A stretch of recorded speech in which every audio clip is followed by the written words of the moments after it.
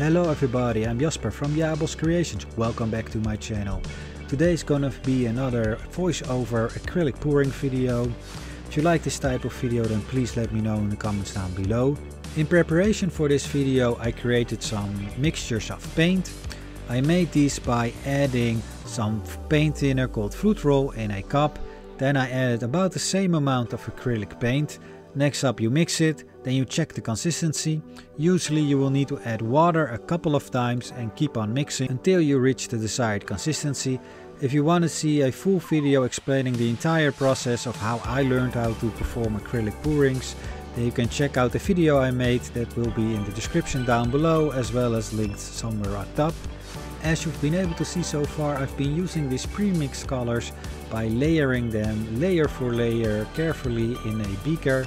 And then when I have enough layers, I will add some silicone. The silicone droplets will help to increase cell formation. And then it's time to flip the cup, and I will stop babbling for a bit and let you enjoy the magical effect of pouring art.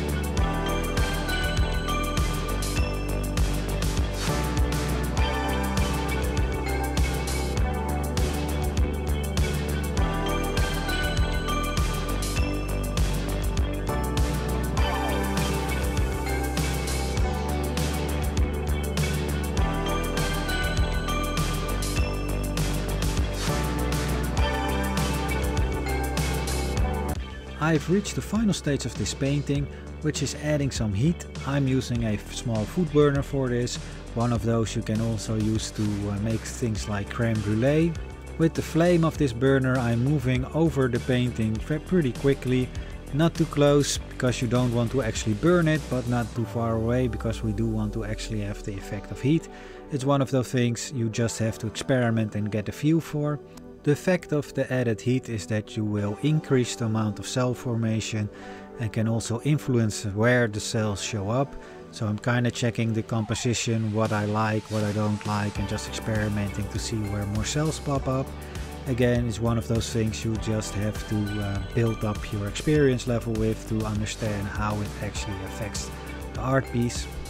And here is the final result after the painting had about 2 weeks to dry, because acrylic pouring art does take quite a while to dry. If you like this work, then please like this video and let me know, do you like these voiceover videos, or would you prefer a video with no talking, just some chill music so that you can watch the process of painting in peace? If you like my work, then of course please support me by liking my work, subscribing, sharing, all that good stuff. And above all, watch more of my videos on one of my various playlists. But that's it for now. I wish you all a wonderful day and hope to see you in the next video.